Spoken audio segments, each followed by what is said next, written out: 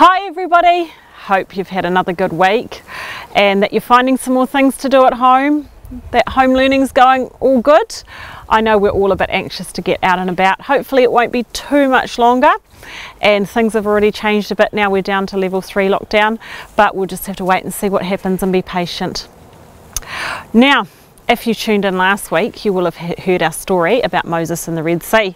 Don't have any Lego animation for you this week, unfortunately, but we do have another skit. My kids are going to help us do another little Bible story, and so we hope that you enjoy it. Before I show it to you, a little bit about it. So this is after the children of Israel and Moses had crossed over the Red Sea, as we learned last week, and this is when they were actually in the promised land. God had promised this land to them, but there were people already living in there, and those people weren't particularly happy that there was this new group of people coming along. So one guy, a king, thought that he could outsmart them and outsmart God because he thought he knew better, but he found out that, well, it doesn't actually quite work like that, and that God really knows best. So let's have a look at our skit.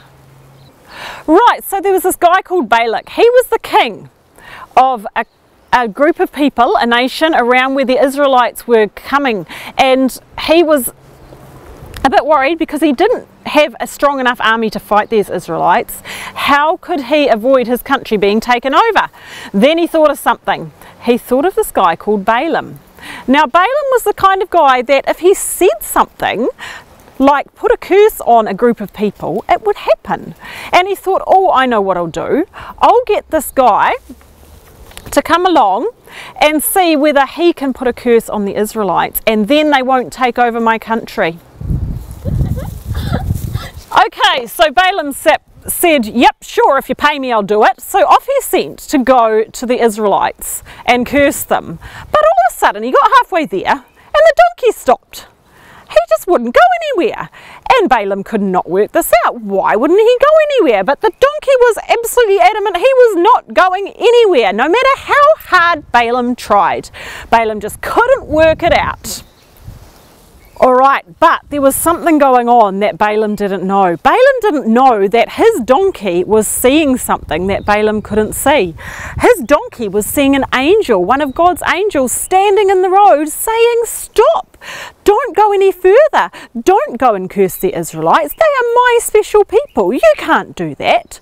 But Balaam didn't understand this, and he was really confused until finally God decided to do something very unusual. He decided to get the donkey to talk to Balaam. Donkeys don't usually talk, do they? But Balaam's could, just this once.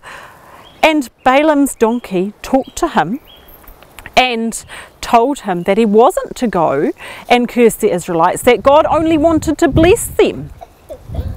And so off went Balaam and his donkey. Balaam was a bit more humble now. They were still going to go and see the Israelites, and Balaam still hoped to curse them, but God had a different plan, and the only thing that was able to come out of Balaam's mouth were blessings, were good things, because God had a special job for his people to do. Okay, hope you enjoyed that story.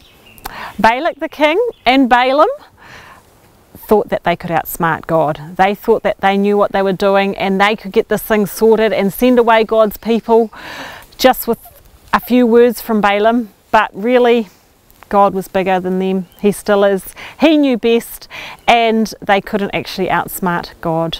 He can use anything just to remind us that actually he's in charge, not us.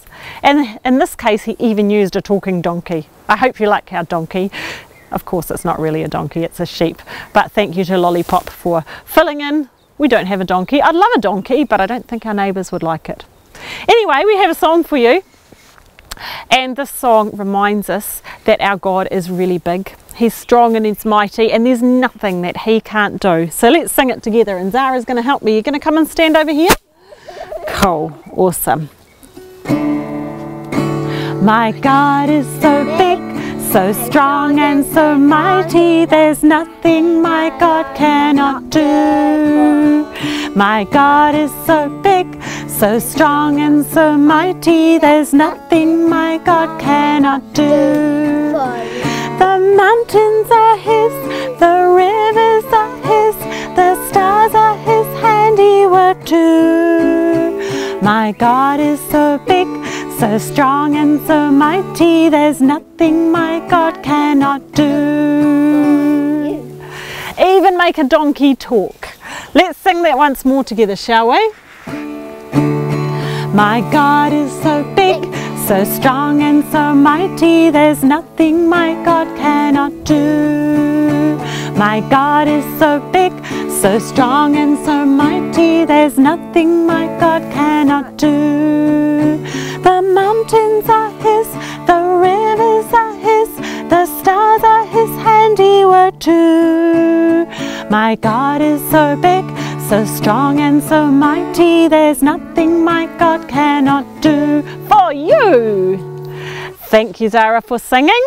All right, I hope that you enjoyed that. Have another really great week. Remember that our God is a really great big God who can do anything, and we can trust in Him and not be afraid. See you guys. Bye.